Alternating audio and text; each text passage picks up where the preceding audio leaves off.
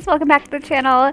CreatorSim, it's your hostess with the mostest. I hope everyone is having an enchanting day. Here we are on part 3 of our witch's cottage. We are downstairs again. I kind of stepped away from the build and thought about adding some more things, which is actually why I was inspired to do this build in the breakdown that I do, because I know that I am an unorganized builder, and when I'm lacking inspiration, I kind of tend to jump around. So like, I can't figure out what to put in this spot or this corner or what to do with this room or floor plan at this time.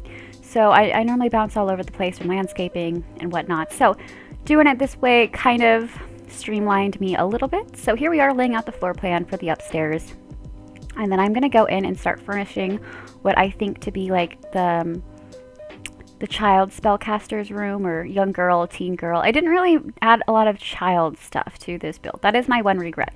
There's not much for a kid to do in this lot. But I really wanted to stay in mind with just like the witchy theme. So I used a lot of traditional furniture in this build, I feel. I think I used the most Realm of Magic furniture in this room specifically. Well, and upstairs too. Okay, so I had the idea to sort of do like a cute little witchy vanity here, and then as it kind of started evolving, you couldn't even hardly see the mirror, and it sort of just turned into like a little shrine or spell casting area.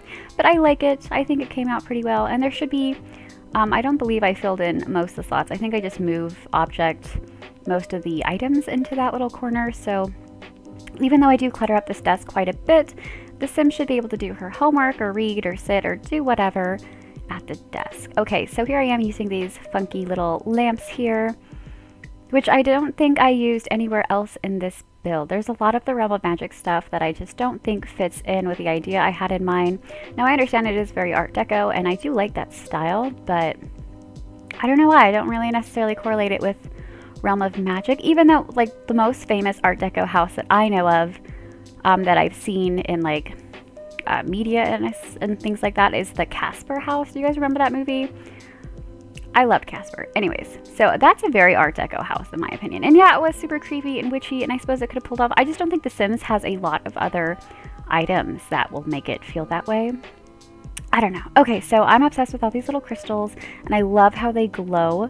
So I kind of figured that I would make this landing area into another witchy workshop area. So I go ahead and I add a cauldron up there and cluttered up. You guys will see that in a second. Here I'm still doing my bouncing around thing where I'm not really sure what to do with each room. So yeah, and I adore this fireplace. This is one thing I love with the Realm of Magic, and this absolutely Art Deco style all the way. And I like doing this with the orbs, but I always forget though, when the sim turns the fireplace on, the fire is blue, and you can't actually see the different colors that pop up in there, but I still seem to always do that. And then I really wanted the fireplace look to look like it was growing crystals. I don't know why. And it's so funny. I was listening or watching like the part 1 and part 2 of this build. I'm like, yeah, they're kind of modern witches, you know? And then here I am like making this ridiculous room, yeah, with crystals growing out of the fireplace. So this is my second time doing the voiceover. My cat Sydney really wants to be involved today. So he just kept like hitting my mic on accident and stuff the first time around. So he is still close. He is on my lap and pawing at me for attention. So yeah, apologies if he like messes with the audio. He's a pretty quiet good boy though. Anyways, so I love how this room transforms. Kind of a waste of like surface area there with that table by the window, but I don't know, I felt like the crystals had to look like they were sitting on something. And then I really do love this little light. I just wish the crystal itself like enlarged, because I think it looks really cool and it's a really pretty light source. But I do like shrinking it down so the ring is like hardly noticeable. And this flag here is from the Journey to Pet Batu, the Star Wars stuff pack, which I think we got such cool stuff with. I actually just finished Bree Simulated's Star Wars Let's Play today, and it was so good. So go ahead and check that out if you like Let's Play. I'll go ahead and card that actually, so let me make a note too.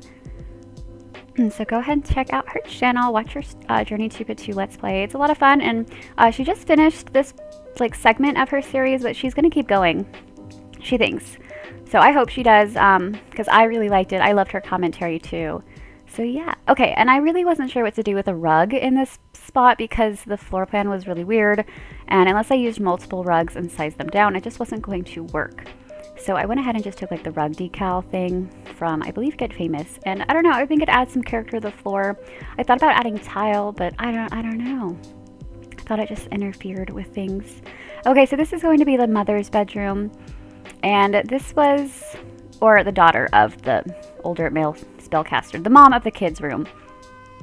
So as I said in my last episode, like dad lives with his daughter and granddaughter. Dad's room is downstairs, and then mom and daughter are up here. So this is mom's room. And I've been doing this thing lately with the columns around the bed, and I don't know why, I really liked it. It didn't really work super great in this situation just because of the size of the room, but I don't mind that the columns don't like line up with the corner of the bed too much. And this room was a little difficult. So at first, when I built this tower above this room, I just thought about having a really, really tall ceiling and like lots of light coming in from above, but then I decided to do like a little attic space. So I'm gonna go ahead and throw in a ladder here soon to get us upstairs into that room. Oh my gosh, and this is this trick I saw recently. Oh, I love it. So I'm gonna be doing that a lot in my builds, I feel. The frame around the mirror. I had no idea. Oh gosh, I'm gonna have to double check to see whose build I just watched because the name is escaping me, but it was like the Netflix show Lucifer. It was Lucifer's like nightclub, and I've only seen like 3 episodes of the show. It's something I'm like slowly starting to watch, so I'm not familiar with it, but I'm gonna go ahead and look that up too and card that here as well because that was a really good build and they totally used that. So yeah. Okay, I'm back. I had to take a quick break to double check the mirror and painting thing because I felt like I named the wrong sim, but no, I am right. It was Lucifer's build by Submersed, and they go ahead and use that technique in there, and it is so cool. Okay, so go ahead and check out that channel. That build in and of itself is amazing, but that's where I got the mirror trick from. They said that they found it from, or they saw it from someone else originally too, and couldn't remember, and I just wanted to name them though because that's where I found it from. Like I had no idea you could do that up until then. So okay, so here is this like stairs attic-y area, and I have no idea why I used that greenery fence inside. I know it doesn't fit, but who cares? I don't care. I don't know. I like it. It was that or just my stereo, like my go-to like white, not white, just glass fence, which I think would have looked okay, but I don't know why I really enjoyed that. It was kind of tedious to try and do like screen captures with like the tour, but okay, so none of the Sims have babies and there's no room for well, I didn't leave any room for a toddler's room or any, I mean, I suppose you could add a toddler's bed to like the young girl's room and it could fit okay, but anyway, so I added this like, it's almost creepy, like this bassinet up here that's all like crystalled out, and it's got, you know, the fancy like ritual rug under it. So I don't know, maybe like they're sacrificing their firstborn kid or something. I don't know, weird, right? Or maybe it's just some sort of like shrine, because at heart this is still an attic. And like I do go ahead and I add the seasons decoration box up here, only really because I kind of wanted to try and add like cool lighting, like holiday lighting to the exterior. I took a couple screenshots and I don't know, it looked okay and it looked cool. It just was a little bit too, I don't know, I still think it looked Christmassy and not as like cute and cottagey as I was hoping for. Okay, and I don't know why I go crazy with adding these mounted fish. I don't know, I think it looks kind of cool and witchy, and you know, witches do use a lot of natural, you know, ingredients. So I don't know, maybe like a recipe calls for, you know, some electric eel scales. I don't know. I had fun with this though, because like I said, I really love like the witches stuff. When I was a kid, I really wanted to practice what I thought was magic. I know it sounds so silly, but I feel like a lot of girls go through like a witch phase. You know, I don't know. Let me know if you guys went through a witch phase or like still practice that kind of stuff. I'm not religious by any means. I do think that I am spiritual in the sense of like taking care of mind and body and just whatever you put out into the universe, you know. I do knock on wood, but I think that's just like the Russian like superstitious stuff my family has held on to. I don't know. Okay, so loving all these crystals from the Get to Work pack, and I'm adding a bunch of those. I'm adding some more decor to Mom's room. I feel like Mom didn't get as much decor as she needed. And again, this is why my builds have been so, well, I feel that they're super unorganized is because I jump from like, oh, you know what, this looks great there. You know what else, like what other room this would look good in? So again, I gotta walk away to get inspired. So here we're back down in the young girl's room. I figured she needed some like potion-y things. And I think that those like perfume and like cologne bathroom bottles and stuff actually look really good. And so even do the nail polish bottles. I use those occasionally as well. And I like shrinking down those, I think they came from, oh no, I can't remember exactly. Those paintings though that I'm kind of adding as like sitting pictures on the shelf. They come in, I think they show up in the catalog as just like blank, but there's 2 other swatches. And one I have down on the floor on the other side, and then one there. And I kind of added like some posters because I thought like maybe, you know, this is a young girl's room, and even though they're a witch, they still like, I don't know, like or have idols and things like that. So you can see I've got the bamboo painting there, but I do go in and I swap that out. And of course I'm giving her like a little mini cauldron on her shelf because she's got this little like witchy area, which I really like how it turned out. I give her this little table too, which actually like slides perfectly. I don't think it like slides flushly under the desk, but I like that it was just like, I don't know, a step lower, if I'm making any sense. Anyways, I figured she needed some like greenery in her room. So we give her a plant, a couple plants, and then finally I give her a desk. And I'm like, you know what, let's go ahead and change the color scheme of the desk and chair, because I like that chair swatch better. I think I give her an easel. I don't know, I try and remember that there weren't a lot of activities. Oh, and of course every girl goes through like a string of lights phase. I know I did. So for example, my mom used to like do purple and orange Halloween lights around Halloween, and for whatever reason, like the next year, the purple lights would not really look purple, they would look pink.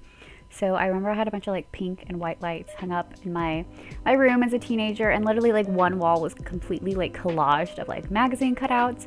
I was really into the Urban Outfitters magazines, and I don't know if you've ever looked at their catalogs or have been mailed their catalogs. But their catalogs are like, they're actual photography. It's not like, you know, your stereotypical like JCPenney or like Macy's catalogs where the models are like posing, and they're actual like pictures. Like they look really good. Like they're, I don't know how to explain it. Find yourself an Urban Outfitters catalog if you can. So yeah, I cluttered up her room a bit, and we're back upstairs in the attic, and I really wanted to add something underneath the fireplace. And I thought the flooring was, I don't know, I struggled. I just wanted to give it some sort of difference, and I wasn't really sure what color floor to go, if I should go lighter or darker, but because I felt the walls were kind of lighter, we should stay with the darker. So I ended up going in with the vampire flooring and just like every other square changing the position, and it gives this kind of like diamond shape. And here we are back in the kids' room with the posters. And I found those actually when I was working on the downstairs area, and I kept them in mind too, and it took me a while to find them, which is why I didn't add them prior. But I felt like those posters look super like cutesy and mystical, so I thought they'd be perfect for a kid's room. And then I finally get rid of that skeleton that I said looked a little too cartoonish. Like it was cute, but I don't know. It probably would have fit better in the child's room. And then here I am again, like rearranging the living room. As I mentioned, like I wasn't really pleased with like the overall like layout. And then I told you guys too that I thought that the fireplace area looked naked, and I didn't know what to put there. And I'm like, oh my gosh, hopefully the fireplace doesn't catch any bug options on fire. So I found those like little brick pillars and I add those there. And I'm actually really happy with what I do to the fireplace on top of that. I go ahead and I add like brick flooring around it too. And so yeah, we're doing this right now. And I don't know why, I think it looks so good. And I know that this little walk path is really, really short, but or really like snug. I just think it works out really well. And then I don't know why I didn't like the difference in color on the desk, or between the desk and the bookcases. And I know that the pedestal is not even close to the same like swatchy beige either, but I don't know, I thought it looked a little bit weirder. And then I go ahead and switch out one of the armchairs as well. Like maybe this was Mom's armchair. I was kind of like thinking back to Up, you know, like how he's got his armchair, and then his, you know, his past wife's armchair is just all like there and lonesome, but you know, it's special. So I don't know, I thought maybe the one with the doily on the back was the wife's. Even though, fun fact, the reason like older people put doilies on the back of their chair is because men used to like grease their hair back in the day, like greasers. So like every time a man would like rest his head on like the back of furniture, it would ruin the furniture. So that's why in like older movies and stuff, there's always doilies on the back of the furniture. Don't know if you knew that, but I don't even know where I knew that. And I don't know why. Okay, so I mentioned too in the last video that I thought about doing like a little shed thing, because I didn't want to cram pack the greenhouse with a bunch of gardening stuff. Like I know it's a greenhouse, but I really wanted it to stay a witchy workshop. So I go ahead and I build this like shed here, and it is pretty fancy window wise for a shed, you know, but I don't know, I like how this turns out. I just go ahead and add some more ivy and kind of make it blend a little bit more, and I go ahead and I add the flower arranging table and the woodworking table in here, as well as the wall decor like shovel, and I don't think there's a shovel on it, but it's like a rake. No, garden supplies. And you got a hose and all that. We'll have it up in a second. Okay, so there is a shovel on it. But this room was super weird too, and I was worried about them like not working, or just I was annoyed with how close the work table was to the door. So I don't know. I'm not the most pleased with this room, and I think honestly it could have looked cuter with maybe a darker wallpaper, but I knew that it was such a small and enclosed space. I didn't want it to look claustrophobic. I don't know. If you guys download this though, I'm actually going to have this on the gallery today after I'm done voiceovering this video. So it's October 11th, 10 a.m. where I am at. So yeah, this should be on the gallery in a couple hours for you guys. Not even that, like 20 minutes as soon as I'm done with this. So if you guys follow me on Twitter, keep an eye out for that. I, of course, am going to link that for you. And I told you guys I was going to send you some teaser pictures. So I really love these blue flowers, but like halfway through landscaping, I realized they came in a darker leaf swatch, versus the other one was more like a yellowy green, which I wasn't a big fan of. So I go ahead and I replace that, and I decide, so that purple flower I've just been calling Jasmine. I don't even know if it is. But I go ahead and add the other swatches it comes in, because I feel like it just added more color. And then I really wanted the little plot area where maybe mom's buried and some other ancestors to look a little bit more like secluded, which I didn't do the best job of, but I didn't want to add a lot of trees either. I do love lots of trees in The Sims, but I hate how like they can like block out the sun from certain areas, so I really wanted to avoid that. So I just go ahead and add a bunch more flowers and just kind of enclose it. And then of course that little bench there, which was from, I can't remember like the actual name of the stuff pack. It was like Romantic Garden or something. Anyways, all the decor like makes your Sims flirty. Oh, and then I added this fountain on top of the flowery fountain too, because even though it's just flowers, I wanted there to be an actual fountain there. So it does work. Super cute. Now this garden area is going to change a little bit. I'm actually not the most pleased with the way this came out. Now, if I was going to give myself a little bit more time on this build, I'd probably sit there and hem and haw and do something differently there. But I knew that I was kind of past like my allotted time I give myself between videos. So I really want to see what you guys do if you download it and do anything with that section. And of course we got to add the pathway, which again I told you guys too in the beginning, like this was going to evolve. Oh, okay, I love what I did here. So I'm obsessed with these orbs in this build. As you guys have seen, I've used them everywhere. And I thought, well, what the heck? Why can't they come out of the fireplace? So this was a pain in the butt to do. You'll see I clip out like a couple seconds here and there, just because I'm trying to like get it to line up and look sort of relevant, or sort of like in the general vicinity of the fireplace. I just wish they were animated so much. I know I said it in with the cauldron, but I wonder if I like shrink down a couple of potions and like into the orb, if you'd still be able to see them. I don't know, I wish those were animated, because like when the smoke comes out of the chimney, it's so cute, but the orbs just like stay in place. Now I was a little apprehensive about adding the orbs here, because again in the beginning I was like, no, this is gonna be like a normal-ish cottage. But I was just having so much fun with the Realm of Magic stuff and just really making it look enchanting that I had to go in and I added the orbs. And of course I'm doing last minute, you know, landscaping. And I thought that little outdoor retreat fence looked really cute here to kind of like separate this area. And again, I just said I wasn't the most pleased with it, but I realized too last minute I had not put a trash can in the kitchen, nor an outdoor trash can. And again, a washer and dryer. So I was like, you know what, okay, they're old fashioned. They're gonna dry their clothes outside. And so I like that little basket of like, I don't know, I call it potpourri, but it's just flowers and like pine cones and stuff, but essentially that's what you make potpourri with. So I thought maybe they use that to kind of like add to their to their clothes, and then maybe they like sit by the pond and have lunch, even though their house is right there. I don't know. And then I do this odd thing too. I go in with a bunch of the candles from Seasons and I add them around the pond. I don't know why, maybe just to give it a little bit more character. Okay, you guys can see there I didn't use the garden bedlam terrain paint over the stone too much in this area because I wanted to imagine that maybe it was a cleaner path because they did do their laundry out here, and this was kind of like an outdoor like living space. Although I don't know if I added any seating out there now that I'm thinking. Okay, so here's what I mean with the candles, but I don't know. I think it kind of makes the pond look a little bit more magical. And of course, after the fact, I do go in and I add the bubbler or the vent to the bottom of the pool, so it does bubble in like not foam, but like fog, I guess, steam. It steams up a little bit. And again, I wasn't really sure what to do with the I am glad that I stumbled across these wall lights, so they look far better. So I go ahead and add those, and then I wasn't sure what to do with just like general lighting around the place as it was. So I go ahead and I add like standing street lights, or you know what I would call street lights out there. And I don't know if they really fit with the build too well, but I think they came out nice. And then this is me just trying to make the shed area look a little cuter. So I go ahead and I raise these plants up to make them look like they are sitting on the step of the shed.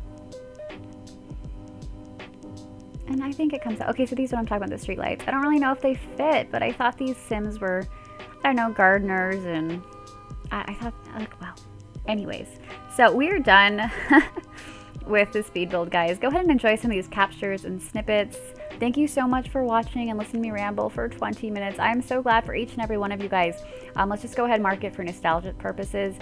Today, October 11th, I have 120 subscribers, and it is just phenomenal to think of you guys sitting in one room together. Like, it's so many of you. I know, like, I'm still a small-time YouTuber, but it's really awesome, guys, and I love your support. So if you're new, welcome. Thank you for being here. If you're one of my old or, you know, original subscribers, I'm so happy for your guys' continuous support. I hope you like part 3. Thank you so much for watching this little series. I hope you have a great day, guys. Bye.